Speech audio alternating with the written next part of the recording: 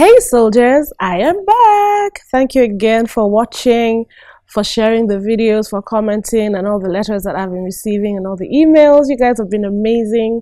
Thank you for joining the movement and spreading the word. I am so grateful. And I hope you enjoyed last week's episode. I did. I really did. It helped me. So this week, I'm kind of excited because today's video is, let me not say controversial. Let me say a conversation starter. It will spark off a lot of debates. People will talk about it. People will argue with themselves, with me, and I know what I'm expecting, but I'm ready because it's how I feel and it's what I have read in my Bible. So some time ago, I was in a Skype conversation with a group of people, and some lady who was supposed to be a speaker and all of that, she said something, and when I disagreed with what she said, it just sparked off another conversation, and the reason we were talking just changed, and everything just went from that particular topic to what I said no, I don't agree to. So in her speech when we were doing the Skype call, she said something like, yeah, we are all women, and even different people have written books on it, and we've done speaking engagements on it. Every woman should be a woman but think like a man. You have to think like a man and think like a man. And I said, I'm sorry, I don't agree. And everybody went quiet. They were like, really? Why? What? No, but that's the principle. That's what people are teaching. Self-help authors, different people are saying, think like a man, think like a man. I'm like, you have to be clear what you mean by think like a man, because when you say stuff like think like a man and you don't explain further, people will take it that you're born a woman, you go through what you go through in life, but at the end of the day, your major goal to be successful is for you to think like a man. Why would you say to me, a fully grown woman, that for me to be successful, I have to think like a man? So I asked them this question. I said, when women get up every day and fight for equality and fight for their rights and fight for this and fight for that, it seems to kids, it seems to the opposite sex that it's a competition. We're in competition, because when you say equality with who? It's between the man and the woman. Let's be honest. Let's call a spade a spade. Let's face it. Equality with who? Other women? No. Children? No.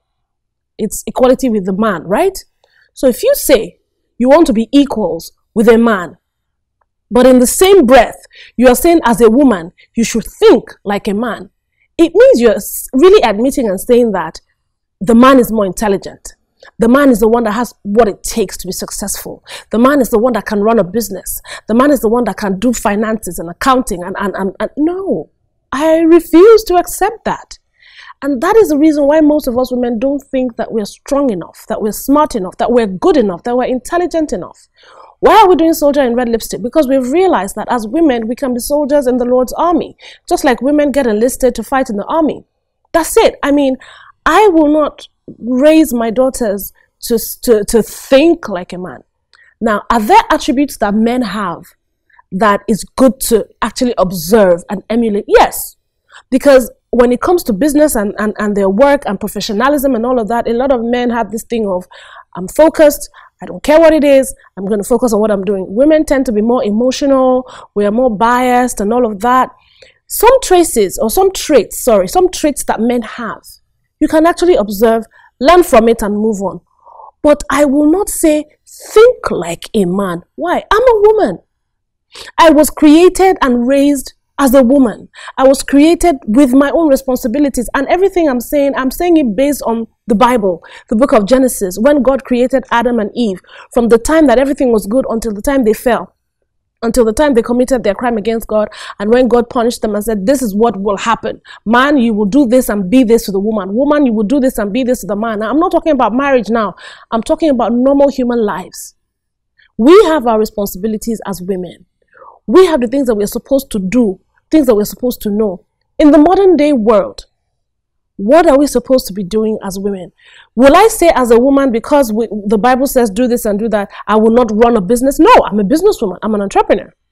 Will I say because I'm a woman, I cannot do the things I'm supposed to do? I multitask. I do that very easily and very well. Will I say because of a woman, I can't be successful? No, I can be successful. And I don't have to think like a man. Oh, how's the man thinking now? I want to think like him to get what I want to get. No. I want to think like me. I want to think like the intelligent, beautiful, smart me that I was born to be. I want to be a woman. I want to succeed as a woman. I want to plan as a woman. I want to do my business as a woman.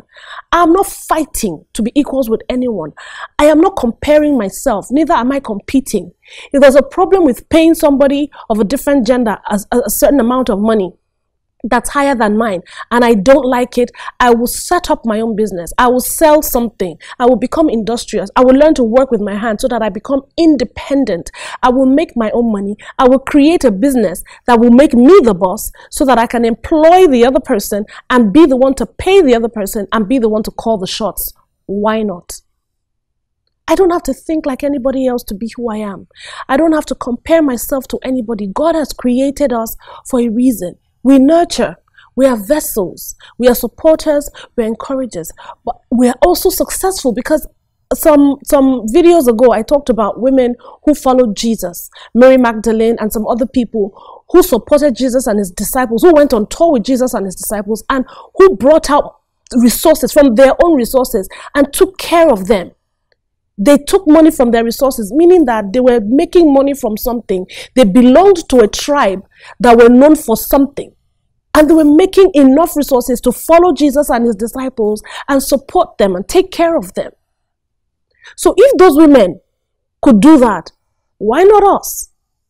Did they have to think like Jesus and the disciples? No. Why? They had their own roles and their responsibilities. They knew who they were. They knew what they were called to do and who they were called to be. And today we talk about them because they did what they were supposed to do. They are in the history. You cannot talk about Jesus and his disciples and moving from place to place without remembering that there were women that went with them. You cannot talk about the resurrection of Christ without remembering that the first person that he actually visited and allowed to see him after he resurrected was a woman.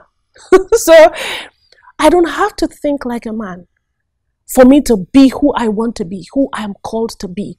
And we should stop confusing people, because when we include people and say, let's fight together, let's fight for equality, let's fight. We have to, when you're fighting and fighting, but you want to think like them, it means that you believe, you already know, and you have accepted the fact that they're smarter, they're more intelligent, they're this, they're that. No.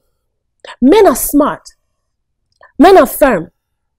Men are shrewd in their business. Men are strong. But guess what? Women are shrewd too. Women can be smart. Women can be intelligent. And women can run successful businesses, as we have seen in the world today. When you count the 5 most successful, most influential, and wealthiest people in the world, one of them is a woman. In the world, one of them is a woman. And guess what? She's actually African. Yes, I did my research. She is actually African. So it is possible. Oprah Winfrey is possible. Yes, she's possible. These people are possible. So why not? Why can't I think like me? Why can't I think like a woman and aspire to be intelligent? Why can't I think like me and aspire to be who I want to be and what I want to be? So no, I will not think like a man. Will I borrow from his attributes and know that, oh, this works, fine. But will I think like him? No. I'll think like me. And I will encourage you to think like you. There's no need for the competition. There's no need to compare yourself with a man. You're not the same.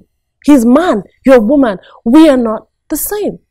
So whilst you stew in that and think about it and argue and start up your conversations, I'll take a break, but I'll be right back.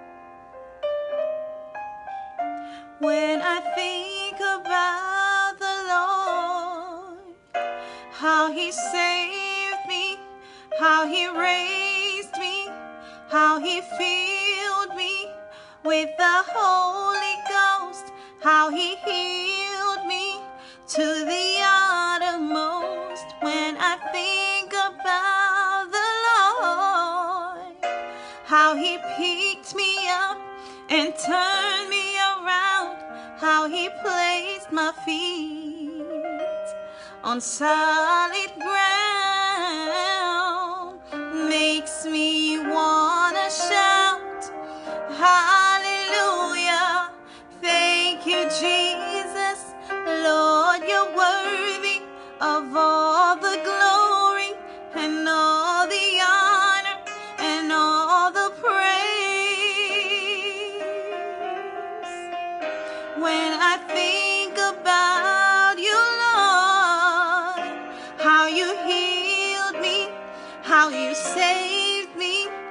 how you filled me with the Holy Ghost, how you healed me to the uttermost. When I think about you, Lord, how you picked me up and turned me around, how you placed my feet on solid ground, makes me wanna shout, hallelujah. Thank you, Jesus. Lord, you're worthy of all the glory and all the honor, all of my praise.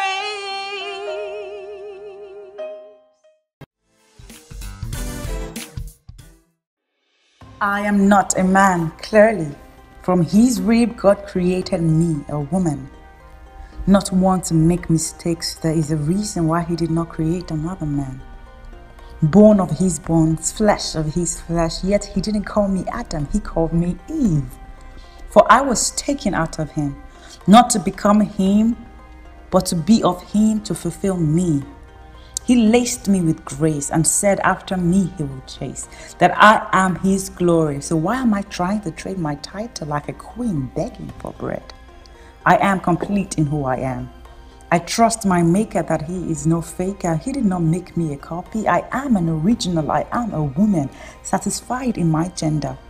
He that findeth me finds a good thing and obtains favor. So what is the essence of the finding if there was nothing missing in the first place? I am a woman, the daughter of Zion. I have enough things to think about. Like a man is surely not one of them. Welcome back, and I know that a lot of you have thought about it, you've argued and you said, oh, what's she talking about? Some people have actually said, maybe she's making sense, or whatever it is. You have to make up your own mind. Find your own opinion. Think about what I've said. Go back to the Bible, because remember, whatever we do in Soldier and Red Lipstick is based on the word of God, not on the word of man. Not in different books that other people have written or what they've said or their own thoughts, because people come up with their own school of thoughts and they write their own book. Other people read it and believe, oh, because it's written inside the book, it must be it. The book that I depend on for everything, if I have doubts, is the Bible. And I'm basing, everything I'm saying is based on the word of God. So I would encourage you to read and read it again and underline all those things that jump at you in the book of Genesis when it talks about man and woman. Okay, so thanks to Somto Speaks for her spoken word. Thank you, Rome, for doing this episode, for joining me every week and doing this for me and making it possible. And to Stacey and to all the other ladies out there who have joined the movement and who are helping us one way or the other. God bless you guys. So let's just say a quick prayer. Thank you, Father, for today. I just bless your holy name. There's really not much I want to say, but to say thank you for wisdom, for understanding. Thank you for my fellow soldiers, my sisters all over the world who love you, who call on your name. Help us to remember who we are and whose we are. Help us to remember the reason we were created. Help us to find our purpose, oh God. Let us know who we are, why we are, where we are, what times we're in, and what we're supposed to be doing. And let us let go of all the fights and all the argument and all the comparison and the competition and all of that. We don't need that. This is not the time to compete or to fight or to compare or to get angry. This is the time to come together, unite, and find ways that we can advance your word, your kingdom, and we'll prepare for the second coming of Christ, because the end times are here. So we thank you, oh God, for your hand upon our lives, for our families, for our businesses, for every woman out there who is trying and struggling to do something with her life, to start a business, for every woman who's working with someone or under someone. Help her to realize that the person who's paying her is not really her boss, that you, Lord, you are her ultimate boss. You are our ultimate boss. And help us to remember that wherever we are is not our permanent position, Lord, that you will continue to help us grow and increase us, oh Lord. We thank you, Lord, for your grace, your mercy, and your favor. We bless your holy name. In Jesus' name we pray. Amen. Thank you so much, guys. Remember to share the video, comment, talk to your friends about it. If you've not joined the movement, join the movement. God bless you guys. I'll see you again.